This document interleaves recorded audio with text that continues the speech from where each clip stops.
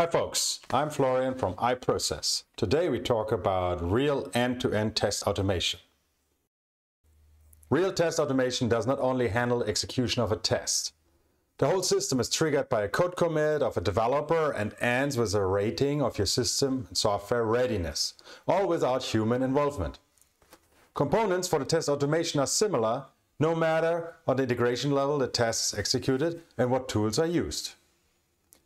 The general architecture of your test system is always based on 4 groups: prepare, execute, evaluate, and report. This is true no matter if you run your test manually, in a semi-automated way, or fully integrated test automation. The difference is that more or less all of these activities are performed by a human. Let's start with the first group, prepare. And within this group we look at the first step, the trigger. The trigger is the entry point for an automated test environment. Many systems are using a human, that could be an engineer or a technician, to trigger a test. By doing this, the architecture already failed in being an end-to-end automated system. The trigger has to be generated automatically by the availability of new software to test. A proven way to achieve this is to use a message broker, an intermediary computer program module that facilitates communication from the build machine to all test systems. There are many message broker software options available, off the shelf and open source, with the natural advantages and disadvantages of the respective option. Now let's look at the second step, fetch. Before a test system starts further steps, it needs to fetch the software artifacts. The trigger message we just discussed has to carry important information about the software to test. The branch, a unique identifier or hash, parameters for the configuration, and ideally the change content. This information is essential for 2 reasons. In multi-configuration systems there might be only some configurations requiring a regression test. And software versions might have different priority for test execution depending on their branch. The fetch step is collecting the artifact from the repository under consideration of the information above and provides them to the test system. Now the scheduling. The scheduling of a test execution is essential and has to use a smart algorithm in order to avoid clogging the pipeline. It has proven useful to have some sort of importance tag on every software package, so versions closer to their release or even hotfixes can move up in the priority in the schedule and will get tested sooner. If you're running a CI system that likely compiles more software packages than the test system can digest, it is also handy to agree on a time window for scheduling test runs. For example, every test level fetches the build at midnight, and more if there's time. Like this, consistent coverage between different integration levels can be assured. Next we have to book a resource. Booking the test resources is securing 2 important things. The resource is available for the test run, and the resource is also not going to be interrupted. It has proven a good idea to use the very same booking tool for maintenance and upgrade tasks performed by engineers or technicians, so the automated test system is not launching a new execution while the system is under service. There are a few tools out there that help with this step. You can pick what works with your requirements regarding look and feel, and of course budget. Just make sure it has a decent API and a simple UI. Alright, by now your test system has received word that there is new software to validate. It fetched the artifacts, got a run schedule and a DUT reserved. Now comes the big part of test automation, the update. Depending on how sophisticated your product is, you might be able to just trigger the built-in OTA update feature and the DUT is ready to go. If you do not have such a feature, or maybe not yet, you have to build one within your test system. OTA or wired does not matter too much, as long as it can digest the information regarding version, DUT selection, etc. from the previous steps. Also, do not forget to account the update time when scheduling your test run. The configuration of the test system and the DUT is the last step of preparation before you move over to the execution. If you are running different product configurations on the same hardware, such as country coding for example, now is the time to set that up. The communication channel used here is usually the same as you would use as a human engineer, minus the GUI. You can use the same tool backend through the API. This concludes the preparation part, and as we walk through it, you likely realize that it is the one with the most steps. It comes as no surprise a good test preparation is adding a high value to your test system and is essential for a smooth and automated test execution. Needless to say that all of the listed steps above have to be fully automated in order to achieve a real end-to-end test automation. Let's check on the second group now, execution. Before you can have your test system starting the actual sequencing, your test parameters have to be set. The test system is setting the parameters for the execution based on several inputs, DUT configuration, test goals, etc. Parameters are added into the test execution script or sequence and determine the output. While some parameters define a certain test step is executed or not, during this run, others are responsible for the repetition rate and the level of coverage, depending on the goals set for this run. That being said, the parameters differ strongly, depending if your test system is running a quick regression test or a complex validation cycle, and they naturally influence the runtime of the execution. Now we reach the step most engineers are associating with test automation, sequencing. There are many options available to sequence through your test cases.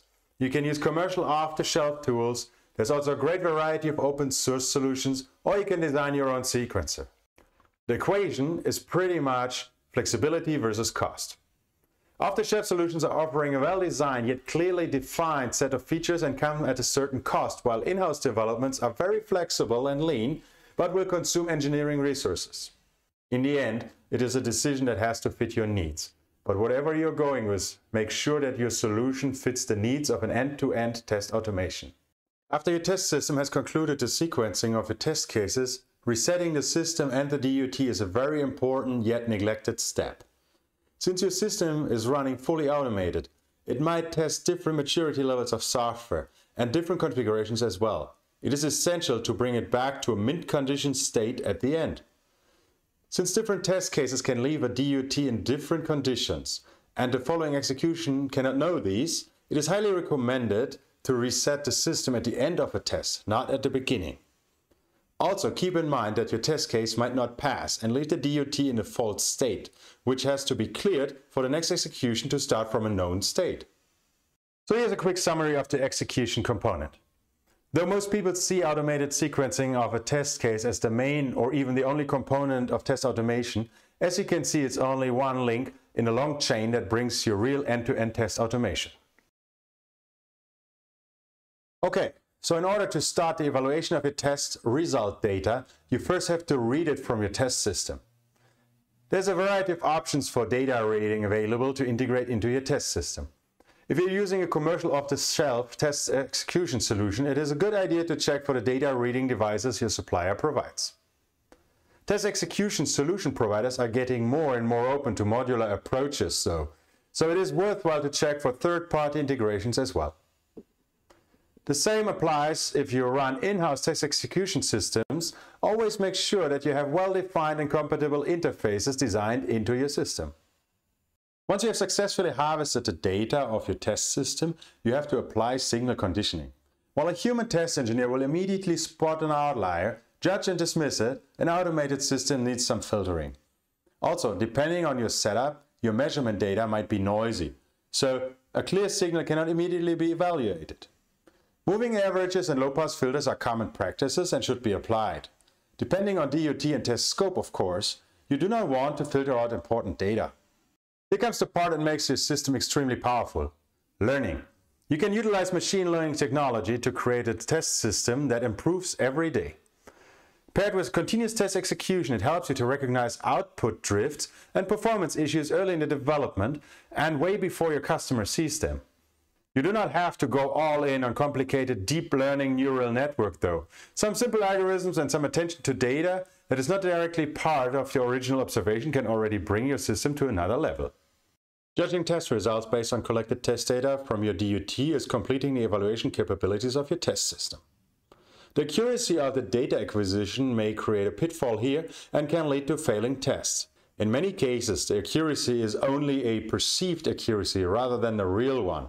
For that matter, your judging algorithm has to look for the results within a window by applying tolerances to the expected values. Make sure you know those tolerances in your measurement chain and set your windows accordingly. And also keep the resolution of the measurements within a reasonable scale. So here's a quick summary of the evaluate component. As we discussed, evaluation of test result is more complex than just comparing two numbers. A great data reading setup is setting you up for a reliable and effective result evaluation. Making sure that the data is machine readable through the conditioning and filtering helps to avoid false trips of your automated tests. And teaching your test system how to learn and improve will create a reliable and increasingly effective test data judgment, lifting your test systems to new levels. And last but not least, consolidation of test results and visualization. Many big companies are putting a lot of money, resources and effort into their tests and test automation, but they are missing this one step. The component test results are not shared or compared with the system or vehicle results. Like this, they are creating separate test islands on a respective integration level. Naturally, there are some gaps in any test coverage, and by consolidating results from all levels, you can quickly spot overlaps and common gaps and assign resources to work on those. A good test results consolidation not only gives you or your management team a quick at-a-glance overview, it also can help to prevent loss of testing time in case of showstopper emerging on any level. Finally, test results do not have a big value without visualization. Visualization does not urgently mean to represent them in a graphical way. One option is to visualize results within your requirement documentation.